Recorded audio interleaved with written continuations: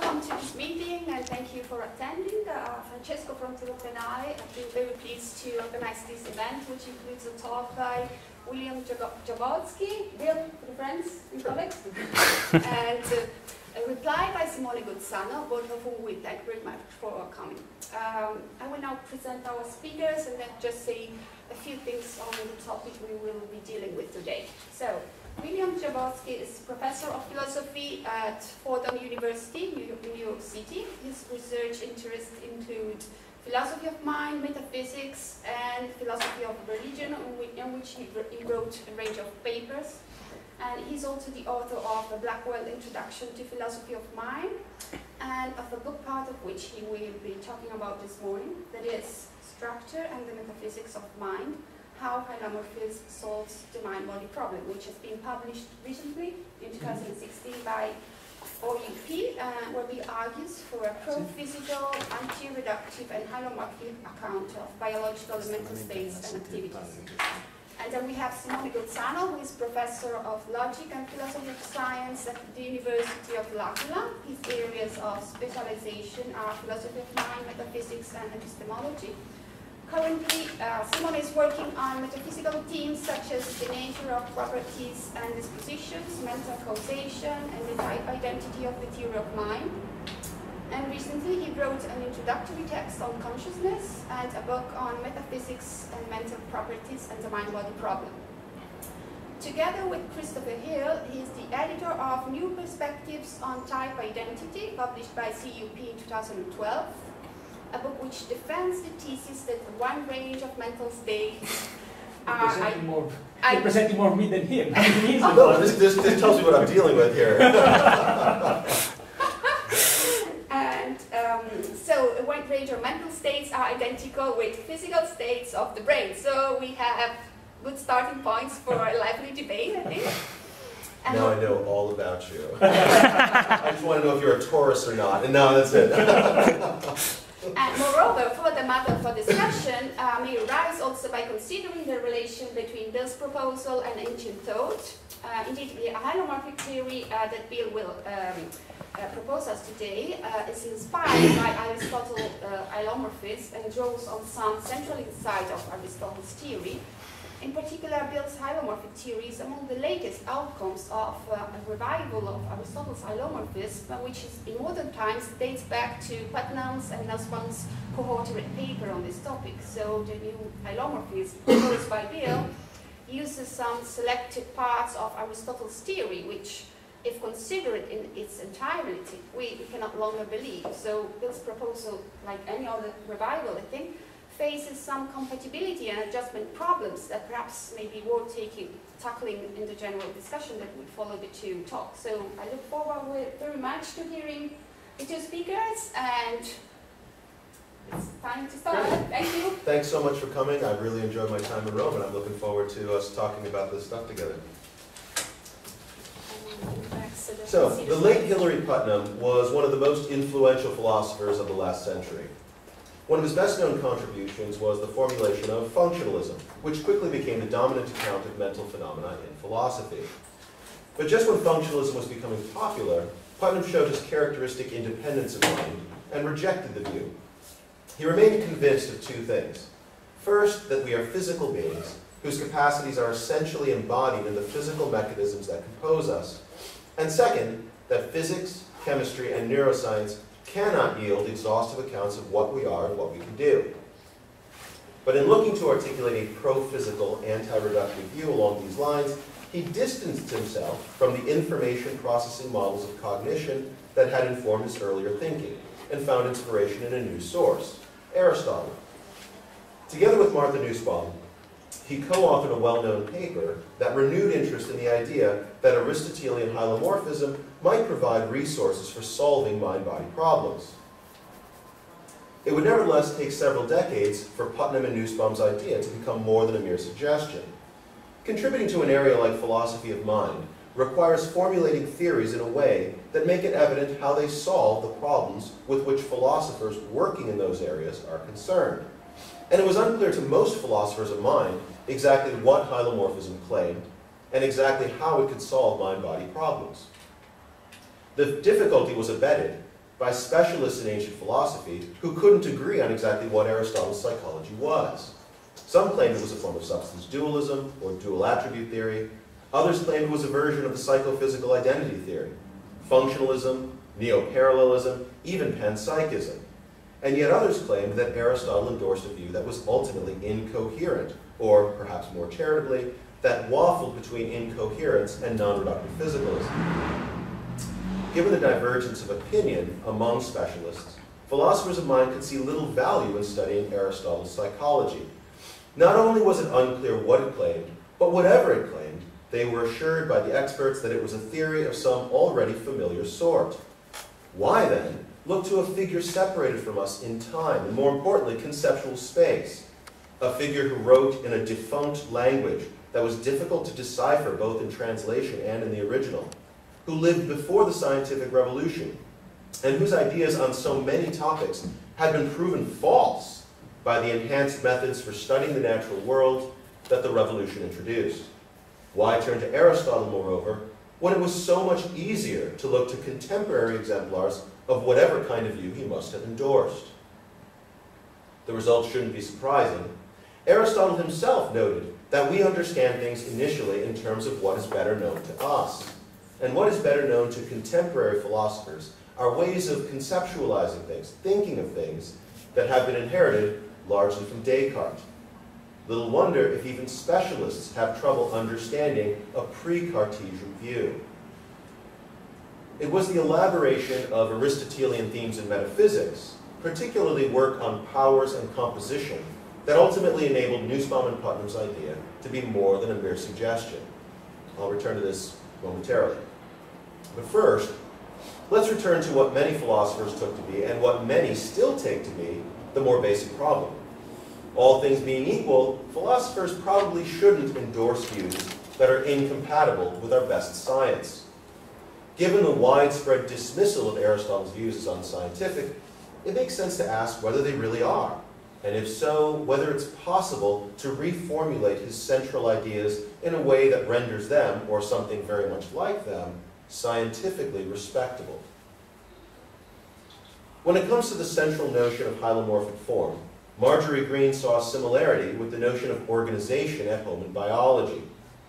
Quote, "Eidos functions in a number of striking respects in the same way as the concept of organization in modern biology.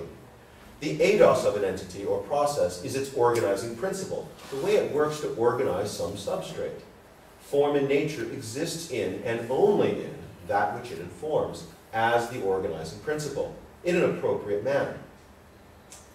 The matter is by no means to be ignored. It can be studied with profit for itself, as modern biology studies, in much greater exactitude than Aristotle could dream of, the physico-chemical substrate of living systems.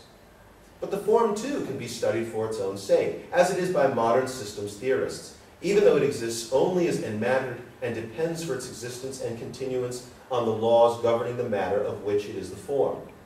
Eidos, in the sense of organizing principle, is a definitive concept for biological method, though its modern counterpart is couched in different terms." End quote.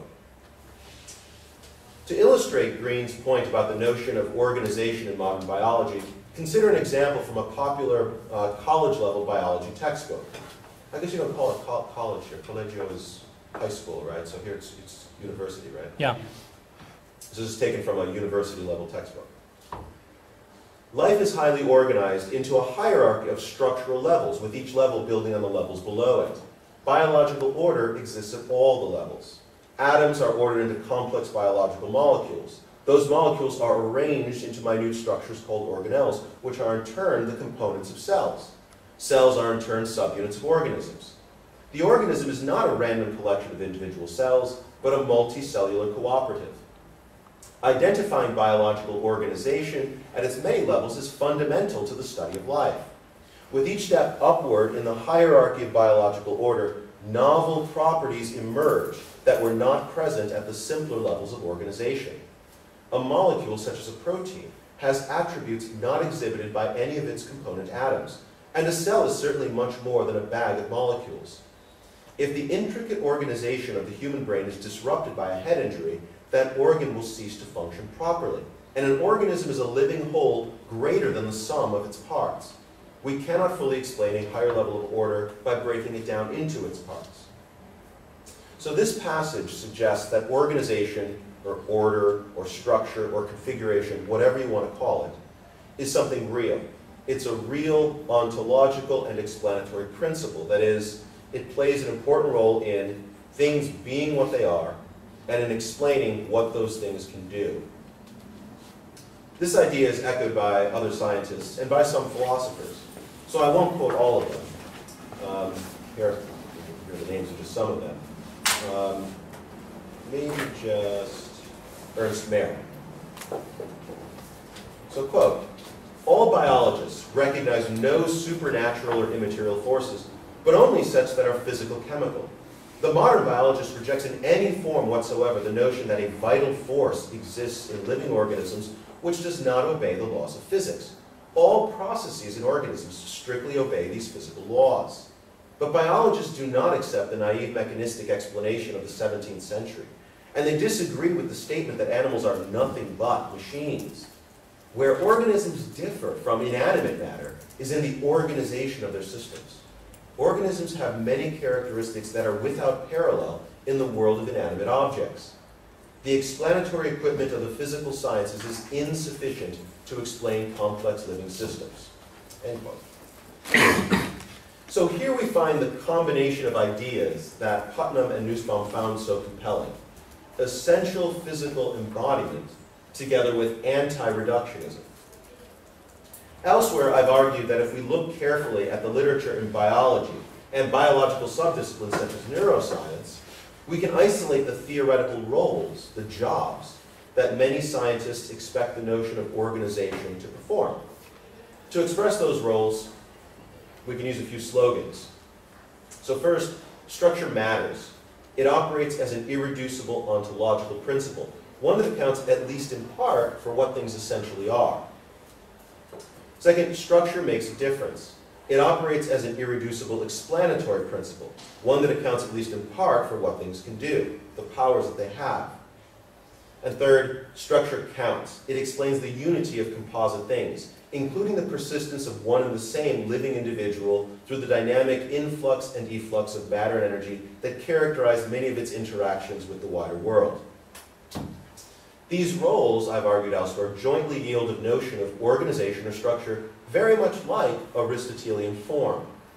That notion, moreover, has a solid empirical basis, one that can be expressed in terms of a commitment to ontological naturalism. Ontological naturalism is the claim that when it comes to determining what exists, empirical investigation, paradigmatically science, is our best guide. It can be understood as a conjunction of a broadly Quinean thesis about ontological commitment with a broad empiricism. The broadly Quinean thesis maintains that we are committed to all the entities postulated by our best descriptions and explanations of reality. And the broad empiricism maintains that our best descriptions and explanations of reality derive from empirical sources, such as the natural and social sciences. Suppose we take the natural language sentences in which our best descriptions and explanations are formulated and reformulate them in a quantifier variable idiom the way Quine suggests. In that case, says the Quinean thesis, we would be committed to the existence of all the entities needed to make those descriptions and explanations true. Now, ontological naturalism implies that if our best descriptions and explanations posit entities of a certain kind, K, then we have good reason to think that those entities, those Ks, exist. Consider then empirical descriptions and explanations that posit various kinds of organization or structure. If ontological naturalism is true, those descriptions and explanations give us good prima facie reason to think that those structures exist. They therefore make of us a serious ontological demand. So although there are several ways of trying to meet this demand, the most straightforward way takes empirical claims about structure at face value. It says that structure really is an irreducible ontological and explanatory principle, and that this is what makes descriptions and explanations that appeal to structure true. This straightforward realist approach is the one favored by hylomorphists, at least hylomorphists of the sort that I have in mind. What sort exactly is that? The past 2 decades have seen renewed interest in Aristotle among metaphysicians, a development that, I'm suggesting, has finally made it possible to reformulate Aristotelian solutions to live problems in philosophy of mind. But not all recent formulations of hylomorphism are created equal. Those which are formalistic have less potential to contribute than those which are naturalistic. So here's a rough impressionistic way of distinguishing the two. Formalistic hylomorphic theories, such as those defended by Kit Fine, Mark Johnston, and Catherine Kozlicki, can be seen as taking a cue from the first part of this passage from Aristotle's Metaphysics, while ignoring the second part.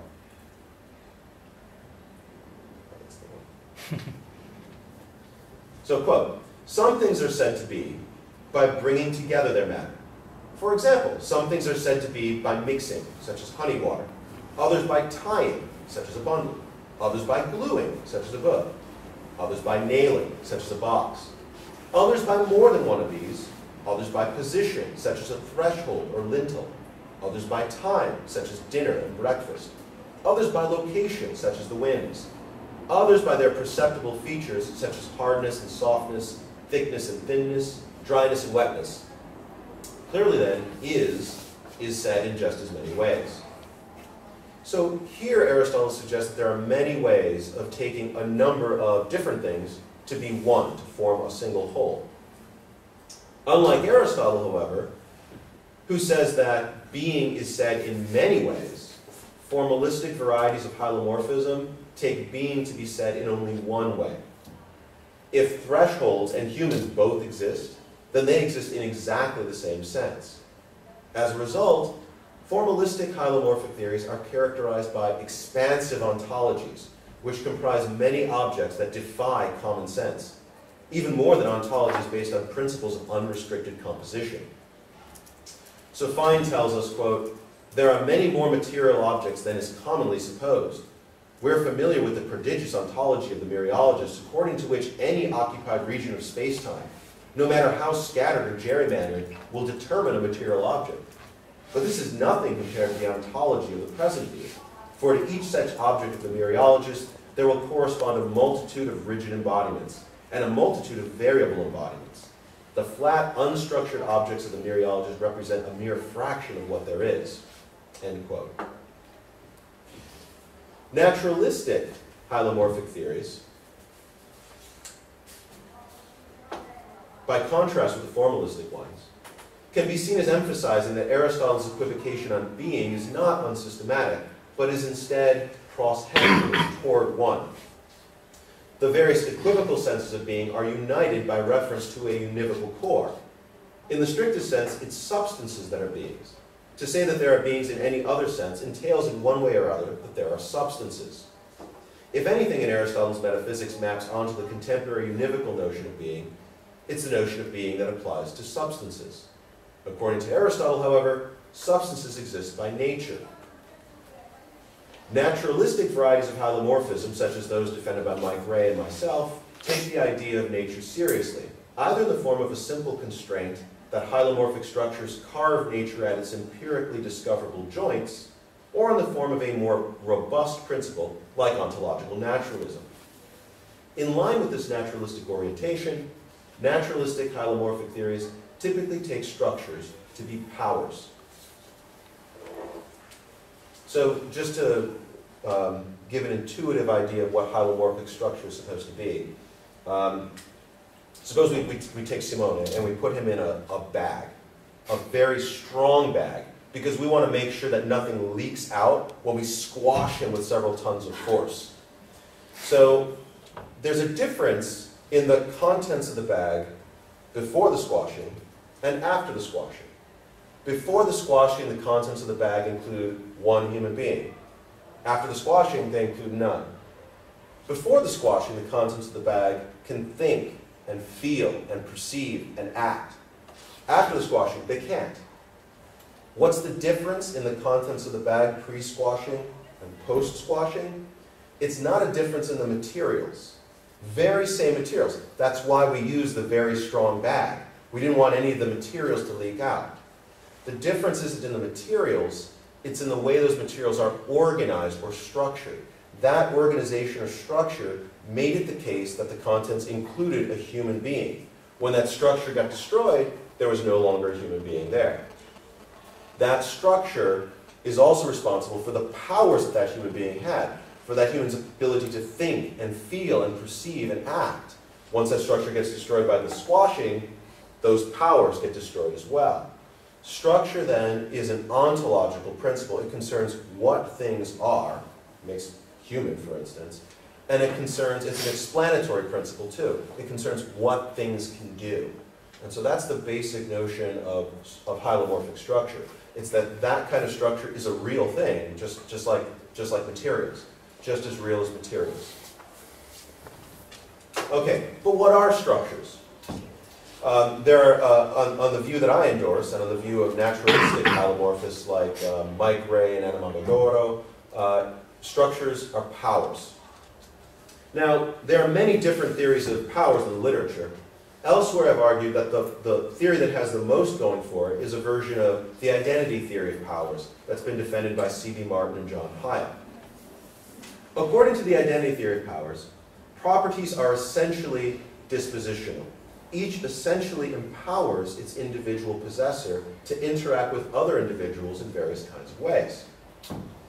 A diamond's hardness empowers it to do a variety of things. To scratch glass, for instance. We describe this power-conferring role in many different ways. We say that the diamond is hard, that the diamond is able or has the power or potential or capacity to scratch glass, or that the diamond would scratch that window if raked across its surface. These different vocabularies create the impression that there are different kinds of properties, dispositional properties and categorical properties. But according to the identity theory, these vocabularies describe the very same properties. They just represent different ways of thinking about those properties, ways that make explicit or leave implicit the various theoretical roles that those properties play. Dispositional descriptions such as the diamond would scratch that window if raked across its surface bring out the roles that the diamond's hardness plays as a power. Non-dispositional descriptions such as the diamond has a tetrahedral arrangement of carbon atoms bring out the property's role as a stable manifestation or actualization of the power that the carbon atoms have to be arranged tetrahedrally. The one property is thus simultaneously both a stable manifestation of a power and a power itself, both an actuality and a potentiality. Now, the identity theory of powers has several noteworthy features. First, it claims that powers are essentially directed toward their manifestations. And this directedness has led some philosophers to draw analogies between dispositionality and intentionality. So intentional mental states are said to be directed at things. My desire is essentially a desire for something. My fear is essentially a fear of something. Something analogous is true of powers. They are essentially powers for various manifestations. The property of fragility, for instance, is essentially directed toward breaking. Likewise, just as my fear or my desire can remain unfulfilled, so too a power can remain unmanifested. A quantity of table salt has the power to dissolve in water, but it might never actually be dissolved. And a fragile vase might never actually break. Another feature of the identity theory is that powers are manifested only in specific circumstances, and typically only in conjunction with individuals that have reciprocal powers. What Martin calls reciprocal disposition partners. Powers have to work together. Powers can be manifested both actively and passively, both in the ways that individuals affect things and in the ways that they're affected by them. In general, powers are only manifested when individuals with reciprocal powers are conjoined in the right circumstances. Take an example. Water can exercise its power to dissolve things only in conjunction with things that have the power to be dissolved by it. And they have to be joined in the right circumstances. In addition, the same power can manifest itself differently in conjunction with different disposition partners. So to use Hyle's example, a ball will roll on a hard surface on account of its roundness, and it will make a concave depression in a soft surface on account of that same hardness. Likewise, the diamond's hardness empowers it to scratch glass and also to scratch jade. And the batter's power to hit a baseball 400 feet also empowers him to hit a bigger, heavier softball only 300 feet. Given a view of powers along these lines, hylomorphic structures can be understood as powers to organize or to configure or order or coordinate things. What sets hylomorphic structures apart from other powers is that they cannot exist unmanifested. They are reflexive manifestors, their own reciprocal disposition partners. So they're manifested essentially. Structured individuals, such as you and I, are essentially and continuously engaged in configuring the materials that compose them. I configure the materials that compose me. You configure the materials that compose you. Our continuous structuring activity explains our unity and our persistence through time, through the dynamic influx and efflux of matter and energy that characterize our interactions with the surrounding world. This is what it means to say structure counts. It explains the unity of composite things. It explains how many different things, like little physical particles, form one thing, one cohesive whole.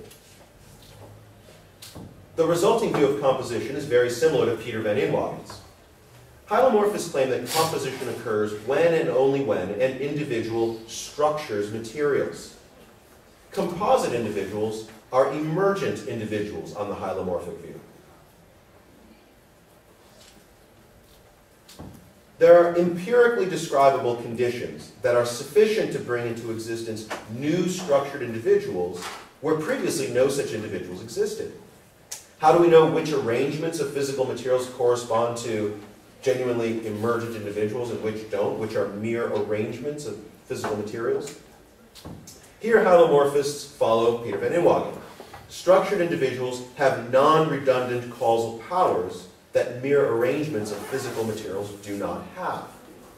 There's nothing going on in this region that we take to be occupied by a table that cannot be exhaustively described and explained by appeal to physical materials alone. To know what's going on here, you just have to describe the physical particles and how they're spatially arranged. You don't need to talk about any other powers. But living things like us are capable of doing things that can only be done by unified composite wholes. And because of that, we're forced to grant that wholes like us exist. Now, emergent individuals have properties of at least two sorts. First, there are properties due to their structures, or their integration into individuals with structures. And there are properties due to their materials alone, independent of the ways they are structured. So subatomic particles, atoms, and molecules have physical properties, such as mass, irrespective of their surroundings. But under the right conditions, they can contribute to the activities of living things. Nucleic acids, hormones, and neurotransmitters are examples. They're genes, growth factors, and metabolic and behavioral regulators. Each admits of two types of descriptions. They can be described in terms of the contributions they make to a structured system, but they can also be described independently in non-contribution-oriented terms. Descriptions of the former sort express the properties characteristic of structured individuals, such as organisms and their parts. Descriptions of the latter sort express the properties things have independent of their integration into structured wholes. So a strand of DNA might always have various atomic or fundamental physical properties, regardless of its environment. But it gets new properties. It has different powers, or manifests different powers, when it gets integrated into a cell and begins making contributions to the cell's activities. It becomes a gene, the part of a cell that plays a role in, say, protein synthesis. Another way of bringing out this distinction between the two kinds of properties is the thing again about the squashing example. So the contents of the bag, they have the same mass before the squashing and after the squashing. So Simone's mass is independent of the way those materials are structured. But his powers to think and feel and perceive and act, those got destroyed when the structure got destroyed. So those are powers that depend on the structure. So some properties depend on structure, others don't depend on structure. And these are just two different kinds of properties that things have. So, some philosophers call the new properties that are acquired by a structured system emergent properties. And they have three characteristics. They're first-order properties, that is, they're not higher-order properties, they're not mere logical constructions or abstractions with special kinds of definitions. They're instead powers in their own right. Second, they're not epiphenomenal. They actually make a difference to the things that have them. And third, they're possessed by an individual because of its structure or organization. Notice it's not a feature of emergent properties on the hylomorphic view that they're produced or generated by the lower level stuff. This is a claim that's endorsed by classic emergentist theories like C.D. Broad's, where the physical materials squirt out the new powers. That's not the hylomorphic view. The new powers, they're just new. They're different from the powers of the physical materials by themselves. But the physical materials don't produce or generate the new powers.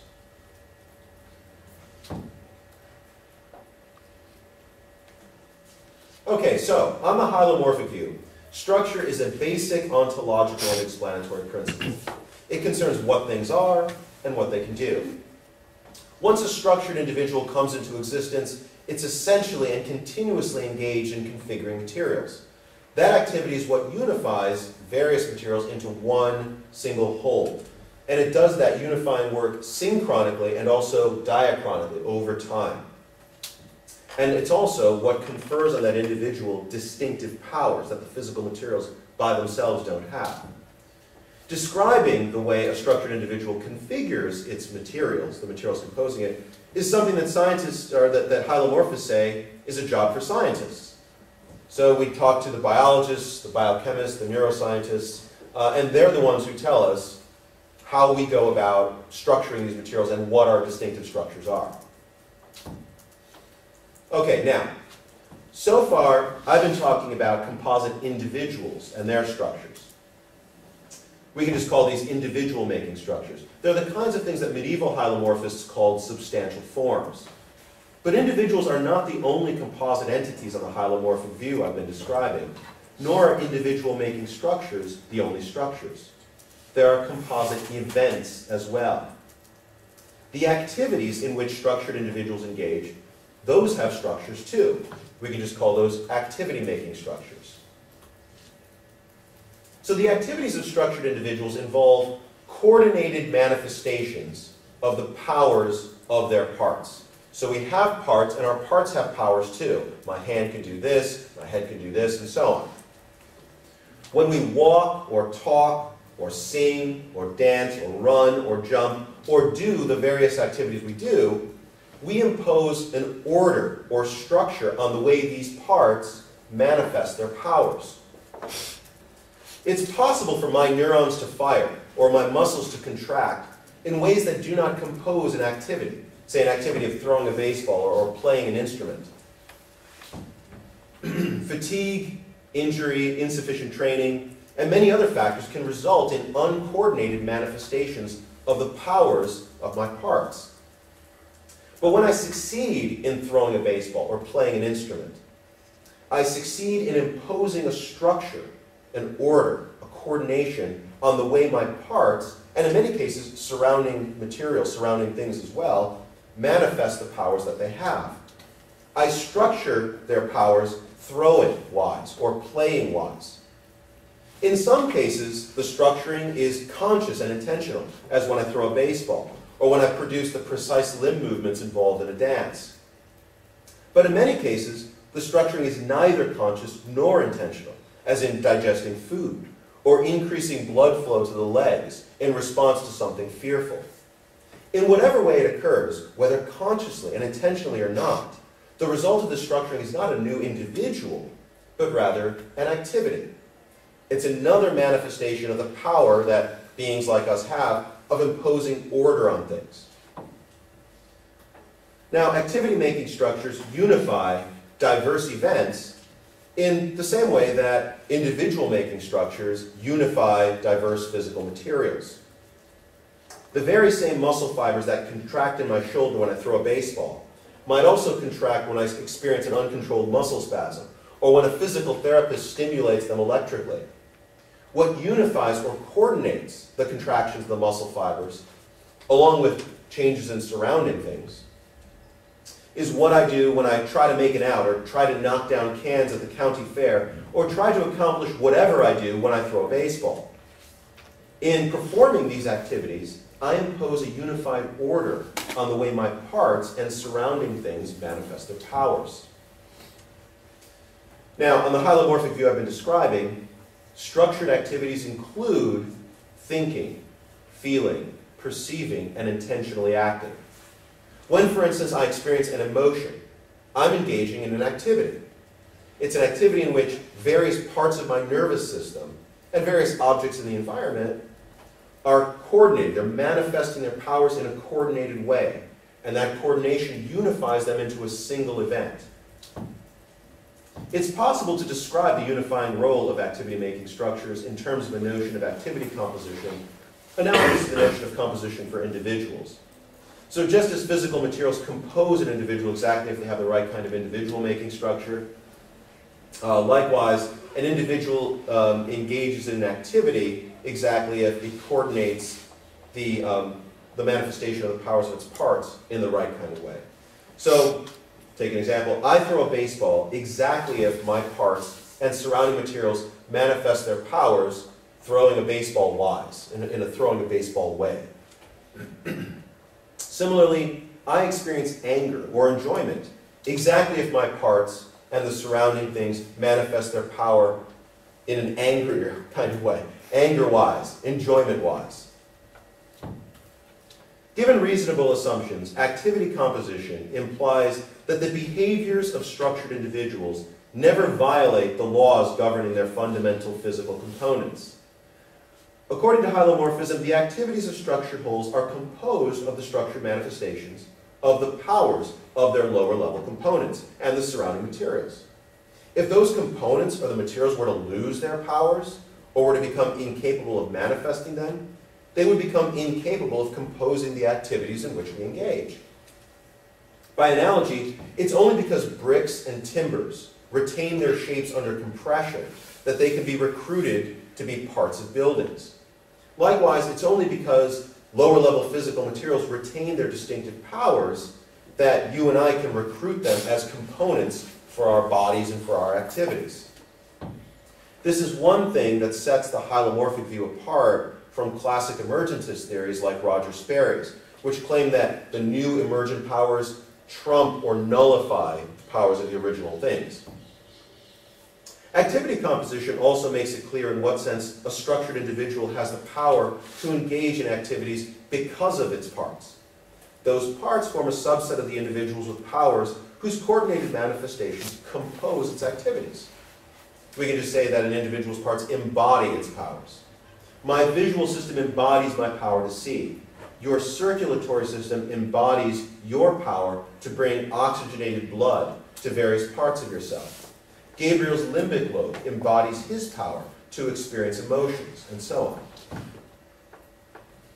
Now, according to the hylomorphic theory I've been describing, all the powers of structured individuals are essentially embodied in their parts. The activities in which they engage are essentially composed of coordinated manifestations of the powers of those parts and surrounding things. It's impossible, not just nomologically, but metaphysically, for me to throw a baseball unless my parts are coordinated in the right way. Likewise, it's impossible, not just nomologically, but metaphysically, for Gabriel to experience anger or enjoyment if his parts don't manifest their powers in the right coordinated way. This is a claim that's rejected by many hylomorphists. They think that the power of thought or understanding is not embodied in physical materials. That's not the kind of view that I endorse. All of our powers are embodied essentially in physical materials. So on the hylomorphic view, thought, feeling, perception, and action are essentially embodied in the physical and physiological mechanisms that compose us. The reason, and yet, it's not possible to reduce explanations of thought and feeling and perception to descriptions and explanations of just the physiological mechanisms. The reason is that there's more to these activities on the hylomorphic view than just those mechanisms. There's also the way the activities of those mechanisms are coordinated or organized or structured. And structure in general is something different from things that get structured. It's possible for parts of our nervous systems to be activated in the ways they are when we are experiencing an emotion, even though we're not experiencing an emotion in fact.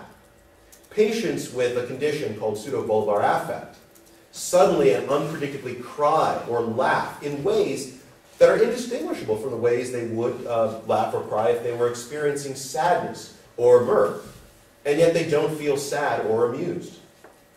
Parts of their nervous systems are activated in the ways they would be during a real emotional episode, yet that activation fails to be coordinated in the right way necessary to compose an emotion. So the hylomorphic view is robustly anti-reductive, even though it's committed to essential physical embodiment. Okay, now with that stuff in mind, let's turn to mind-body problems. Consider the problem of emergence, the problem of explaining how lower-level physical or physiological mechanisms can generate or produce higher-level mental phenomena like thoughts and feelings and perceptions. How is it that, say, the tiny particles in my brain can give rise to the rich qualitative experiences that I have? Critics argue that views like the one that Putnam wanted, that are pro-physical yet anti-reductive, they argue that they have no satisfactory answer to this question. The typical responses, such as brute psychophysical laws, or panpsychism, or panprotopsychism, they all have very serious problems. So what do hylomorphists say? Well, from their perspective, hylomorphists say that the problem of emergence can arise only for a worldview that rejects hylomorphic structure.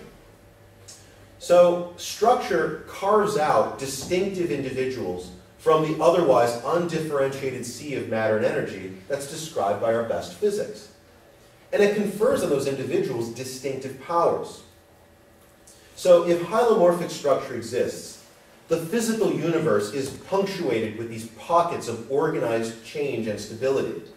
Composite physical objects, such as you and I, whose structures confer on them powers that distinguish what they can do from what unstructured materials can do.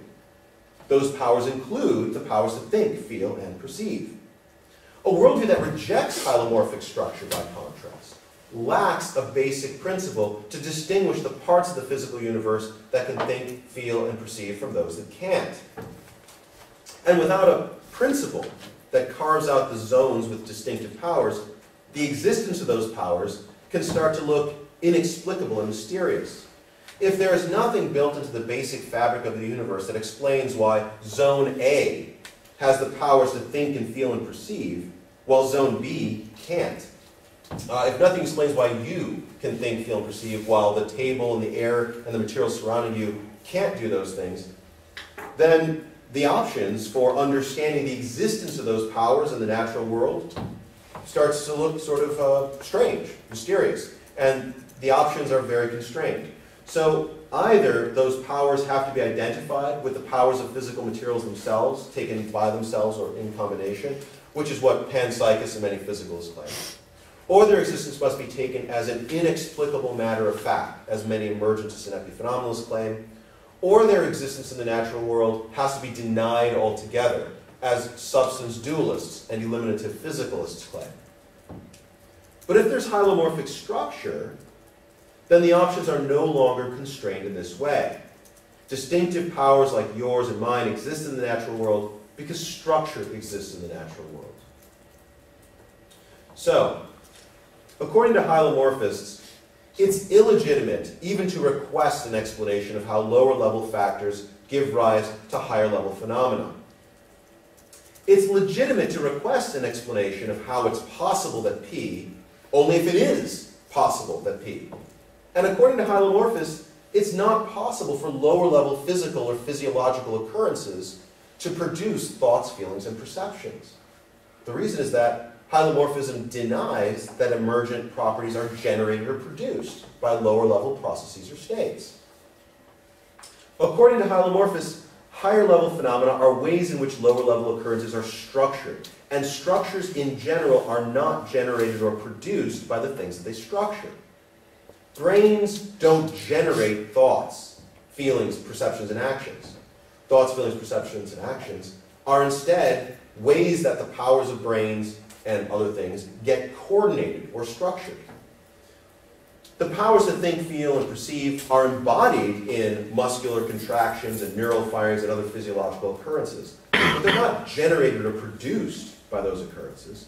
For on the hylomorphic view, structured things are in general they're not causal byproducts of the things that they structure. Requesting an explanation of how lower level occurrences generate higher level phenomena thus misunderstands the hylomorphic notion of structure. It assumes, contrary to hylomorphism, that structure is not a basic principle, but instead something that is derived from lower level materials. Consequently, demanding that hylomorphists explain how brains produce consciousness implicitly begs the question against their view, for it assumes the existence of a kind of occurrence that hylomorphists say doesn't exist, namely the generation of higher level phenomena by lower level occurrences. So, on hylomorphist own terms, it's not legitimate to request an explanation of lower level generation, any more than it's legitimate to ask a meteorologist to explain how the will of Zeus produces rain. Opponents of hylomorphism are free to reject the hylomorphic view. But within the hylomorphic framework itself, requesting an explanation of how lower level phenomena generate higher level phenomena is illegitimate. Moreover, the very fact that the problem of emergence arises for opponents and not for hylomorphists, that's something that weighs in favor of hylomorphists. They don't have a problem that their opponents have.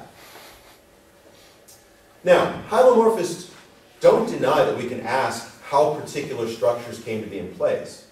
It's legitimate to ask how my human structure came to inform these materials. The answer has to do with my parents' reproductive activity.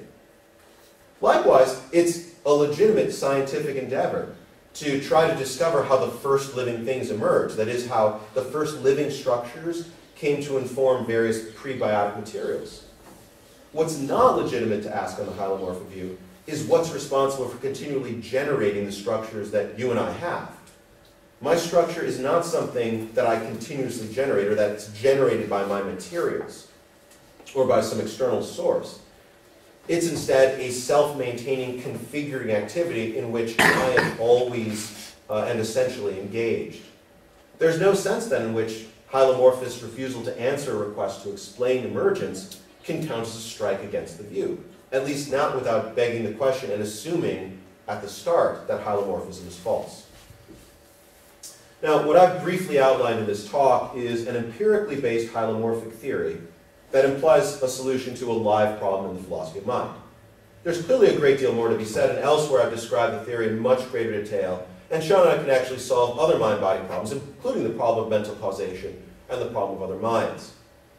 I nevertheless hope that I've said enough here simply to indicate, if only in a rough way, how a hylomorphic framework can solve mind-body problems. The revival of Aristotelian themes in metaphysics over the past 2 decades has succeeded in challenging deep-seated Cartesian and Humean assumptions about the natural world.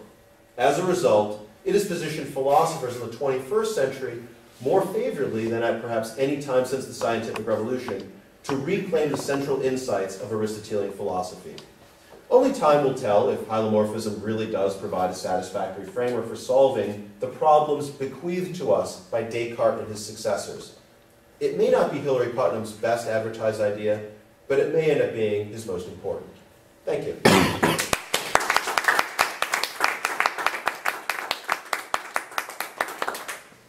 So you're perfect in time. I don't know, maybe. Now, after the pause, a little break. I was wondering whether we would have a pause now or... It's all right. Okay. You're the boss here. Oh, No, as you Well, okay. I'm happy to field your comments now. Do you want to? Are you going to come with Peter? Yeah, sure. Okay. Well, we are overruling them. Okay, good. No problem. You want to start now? Yeah, Bill said it. Okay. He, Bill is suggesting to have the discussion now. Okay. Yeah. Are you resisting, guys? Are you Yeah. Hai bisogno del... Yeah, even if I don't have a fancy presentation, may I snitch your... Oh, of course. Oppure ho io una pennetta se poi. Ah, That's ok. all right. I think we can manage. Let's see how it works.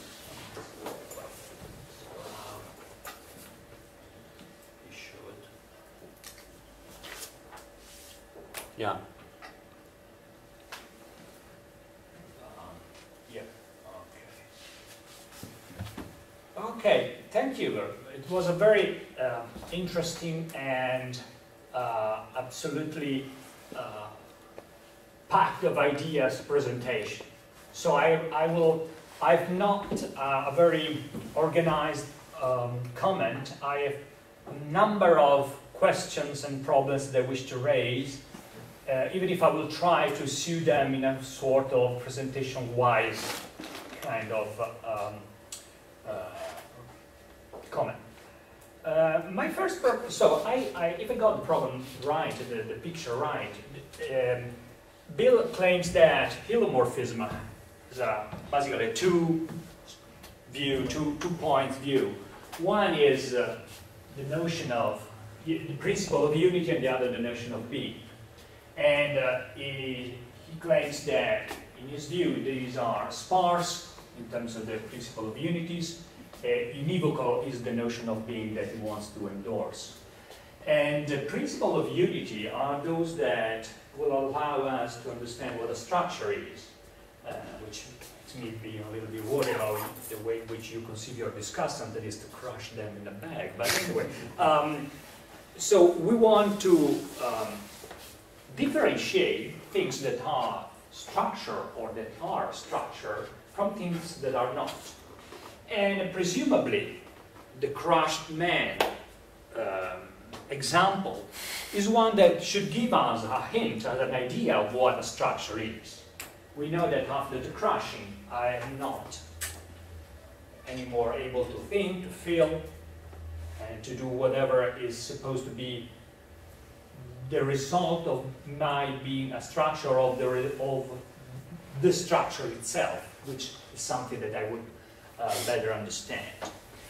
And the structuring of me is due to the fact that I exercise, I manifest, I am in the process of manifesting powers, a number of powers, like the powers of walking or depressing a scale if I mount on it because of my mass, or by laughing if you do something that is tendentiously funny, or so on and so forth.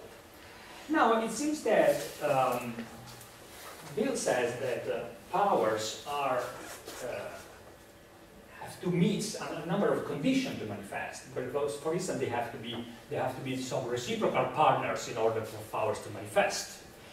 But it seems very difficult to understand what powers are, because we know, and I would like to mention Barbara Vetter's paper, which is very interesting. We know that, for instance, what we consider a rubber band, a rubber band, an elastic, he has two powers: one to scratch, I can't remember the verbs, to stretch, and the other to unstretch it to regain its original form. But how much he can stretch? It seems that he has the power to stretch 1 millimeter, or 2 millimeters, or 3 millimeters, depending on the force. So it's a function, actually, that he has a function to stretch according to the power, to the force that you exercise on it. So it's not something like that you can define the power as the power to bend, to stretch, to etc. But there are numbers of functions that are at work when something is under the pressure of some other dispositional partner. True, sometimes apparently, for instance, a fragile glass seems to have a all or nothing kind of power, that is, it breaks or it breaks not.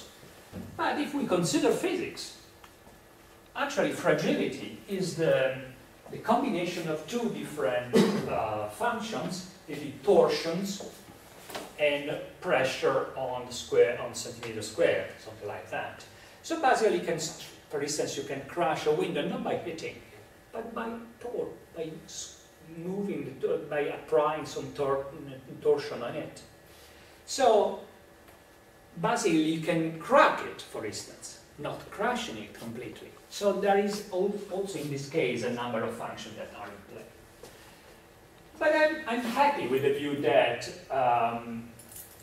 the structuring of people or the life is nothing but that a number of powers acting together, because I'm very interested in the power metaphysics. So let's grant this point. Let's see what structures are, which is the most difficult things for me to understand. In a way, you can see that they play two different roles. On one side, they seem to be the notion with which we have to understand what a substance is. That is, for instance, a we are structure. When I'm crushed, the structure is gone. On the other side, it seems that we have to understand structures also in terms of activities. There is a structure in my launching a baseball or something. That is, it is not, Bill was saying, it would be metaphysically impossible for me to launch a baseball if I'm not doing certain kind of movements. So there seems to be two roles being played by the notion of structure. But, for instance, are structure just living things? Let's take a rock, or take a bunch of rocks. And are they structure or are they not? Basically, if we crush them, they're just rock. But at the same time, we see that they perform a number of interesting activities. For instance, consider erosion or earthquake. As we know in Italy, they are very important for us. So it seems that we can read what a rock we have by looking at the kind of erosion we're considering. We know that certain kind of structure in the landscape are done by limestone, while certain kind of structure in the landscape are done by igneous rocks, like gneiss, or I don't know the name in English, unfortunately. Le gneiss, conoscete lo gneiss? Gneiss, G-N-A-I-S-S. Nice. Nice, that's the same? Okay, good. Yeah. So we know that it cracks in certain ways, and he's been molded in certain ways because of the chemicals that he has in it. So I wonder, how can we expand, how can we amplify the notion of structure? Because then it seems that everything is a structure. For instance, after all, how about the entire universe? The entire universe is the structure. We can have an interesting Hegelian twist in this, because the universe is evolving in certain ways because of the reciprocal balance of the masses that we have. We observe the spectroscopy of the stellars going and fading away from us because of the mass that is in this part of the universe with respect to the mass that is in other parts of the universe. So I wonder whether we can understand also the universe as a big structure. So my problem is this: I am a structure, or I manifest a human structure. This is a problem of, fineness of grain of this notion. Because, for instance, structure sometimes have been combined with the notion of novelty of powers. Yes. For instance, there are certain things that they can do and certain things that they cannot do. But let's suppose there are things that's only me. I am the only one that can do certain kind of things. Does it mean that I have a new kind of power? Because no one else can do this kind of things. Let's say that I can imitate perfectly well Emiliano as no one else can. Emiliano cannot imitate himself, obviously, because he is Emiliano. I am the best imitator of Emiliano in the world, and then never in the universe there will be any other imitator of Emiliano as me. So I have a new power, the power of being a perfect mimicking of Emiliano. Does it count as a new power? So it would be a self-reflexive new power that is just instantiated once by me. Or are we taking the notion of new power to be a new type of power? Let's say that human beings are the only one that manifest the power of being conscious about their own mental states. So I'm just exhibiting or instantiating this new power, but you can do it as well as Emiliano can do it as well. You can see that these are different kind of views, because if the problem is that I am the only one that can manifest this new power, then it seems that we have to understand that the notion of property in terms of tropes, that is not as exemplification of something which is abstract there and is realized here, but something that are just here and now, and which are properties that are just occurring in the very moment in which they occur, with the feature that they have in the moment in which they occur. And so, in such a case, we have a different kind of metaphysics behind us, because that says that basically nothing repeats itself. And the notion of structure then becomes very difficult to understand, because basically it would be that we have resembling kind of structure between us, where resemblance has to be considered as a primitive notion.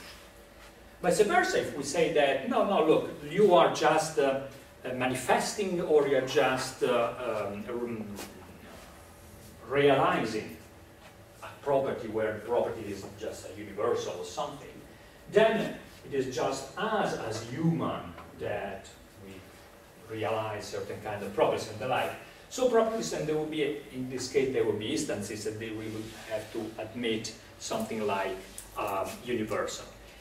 Why I'm suggesting these as two different views, I mean, why I'm suggesting these are two different views, but why I'm suggesting this as an important and relevant matter for the discussion that Jaworski has raised, because it seems to me that it makes a lot of a difference with respect to the mind-body problem, with respect to how we solve or how we aim to solve the mind-body problem. Because let me just jump. Okay.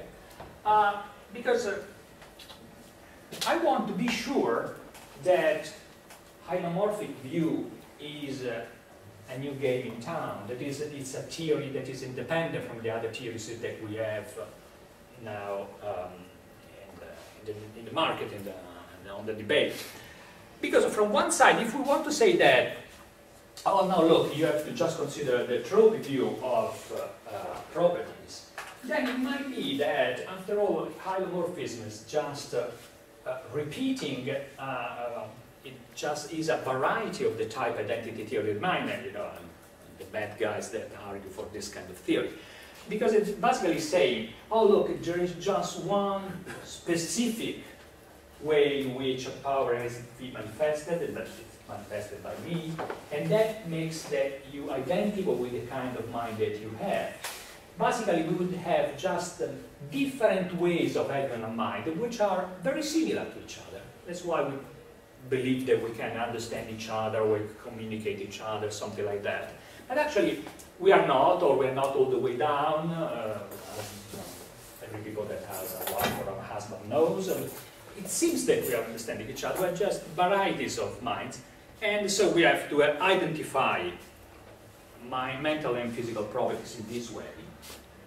Or, if we say that, no, look, we are just realizing, we are just manifesting things that are more abstract than us, then this, it seems to be a form of qualified functionalism, the one that Putnam has abandoned since the 70s. Why I say a qualified functionalism? Functionalism is the view that basically what really counts is the function, is the way in which things are done, not the structure, not the matter, not the physical a realization of the structure. But functionalism cannot be true like that, for there are many functions that you cannot realize out of anything. Say that, for instance, you want to realize a bike. You can do it with aluminium or titanium or whatever, sure, fine. But you cannot do a bike with water, liquid water. There are limits. You need to do something which is rigid enough and has certain kind of features in order for it to be rode by a person or something like that.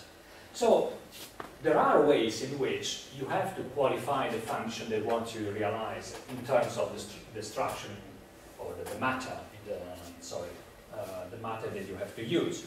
So the more you qualify the functions that you want, the more the matter that is available for you reduces. My favorite example is the one that Bill has used, that is diamond. If you want to scratch a sapphire, if you want to realize the function of scratching a sapphire, there is only one realizer in this world, is a diamond. There are no other things that scratch a sapphire, because the hardest mineral in the world is a diamond. So the only way in which the function scratching a sapphire can be realized in this world is by having a diamond. So you can go the opposite. You can say, oh, what is a diamond? Oh, like Bill has done, you know, oh, it's the kind of structure that do this and that, etc., etc. But if you describe the diamond all the way through, then you will arrive sooner or later to something like, it scratches a sapphire. But once you have that, then everything else is ruled out. It's only diamond that does it. So, but if you want to go that way, then obviously, whether it's this very diamond or that very diamond doesn't count at all, because they are realizer of the abstract universal, a diamond, which is individuated by this and this and this and these features. So you don't need the trope view anymore in this case. You need something like a universal and instantiation view of properties and relations in such a case. So my problem is, as I said, is hylomorphism a new game in town or not? And as a side problem with respect to the question of mind, body, and in particular mental properties, Bill has mentioned the crashing man argument. But consider, let's take, and then I think I'm sure Bill has a reply, so I'm very curious to know his reply. As you know, there is a very much debated question of whether zombies are possible or not. You know, zombies are people exactly, they are supposedly molecule by molecule identical to us, you know, but they lack conscious states. So by zombie, actually I could be my own zombie, actually. I'm lazy, I'm lying in my bed, sleeping, and I send my zombie doing the conference. So I'm a zombie. What's the difference? If you crush me or you crush the zombie, exactly the same kind of results. But if you crush me, I feel and I have all the feelings. But if you crush the zombie, they didn't have the feelings. So the structuring here, if the structure is just a matter of organizing physical elements, that is at most a necessary condition, not a sufficient one for individuating what is important. You don't want to say, oh look, we have the, you know, now the bag has been crushed, then we have just matter, so the structure is gone. Because if you crush me and you crush the zombie, then you can you switch the two bags. You switch exactly the very same things.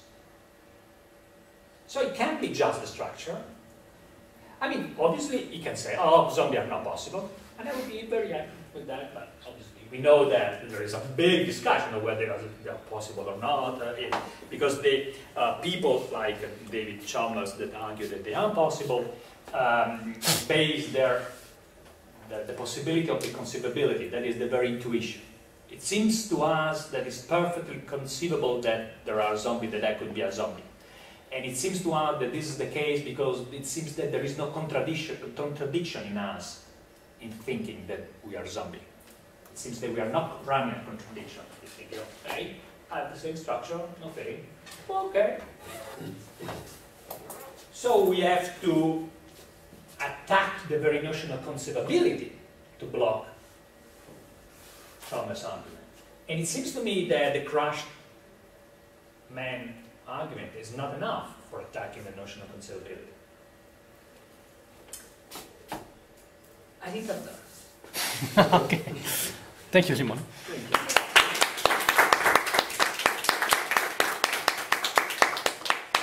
We can now have 10 minutes pause and then... Yeah, maybe. Okay, sure. Okay, Okay. Just 10 minutes.